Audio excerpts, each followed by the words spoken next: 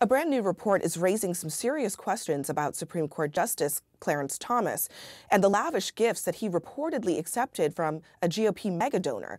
ProPublica says that the luxury vacations from billionaire Harlan Crow were never disclosed. And according to these ProPublica, these are photos of Clarence Thomas and his wife, Ginni Thomas, with Crow and others during a trip to Indonesia back in 2019.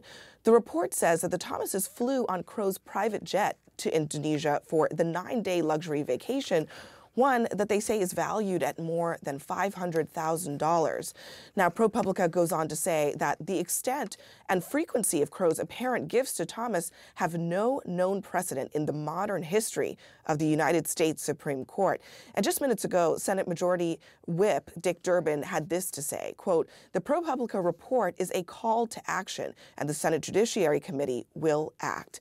CNN Supreme Court reporter Ariane DeVogue is joining us now with more on this very eyebrow-raising story. So, Ariane, how unprecedented is this, really? It's unheard of at the Supreme Court. This ProPublica report really detailing these lavish trips that Justice Clarence Thomas took and that were paid for by this mega donor, and trips, like you said, New Zealand, Indonesia, on private jets, private yachts, at private resorts. But what's really important here is to put this into context, because it comes as the Supreme Court right now is under this white-hot spotlight, where more and more people are thinking that the court is becoming more political, less a judicial branch, more like just another political branch. And you see Congress right now, it's moving, it wants more ethics disclosure. He himself, Thomas, is arguably the most conservative member of the court. And of course, his wife, Ginni Thomas, came under fire several months ago for texts that she sent to members of Trump's team in an effort to overturn election results. So this is all coming when the Supreme Court is in the middle of this swirling controversy, and it causes trouble for Clarence Thomas. And of course, what they're saying now is Harlan Crow, this Dallas businessman, he was the one who paid for this. It was never disclosed, and he is given more, according to ProPublica, than $10 million in political contributions over the years. Yeah, I mean, that's really stunning. So, Ariane, what has Harlan Crow said about all of this?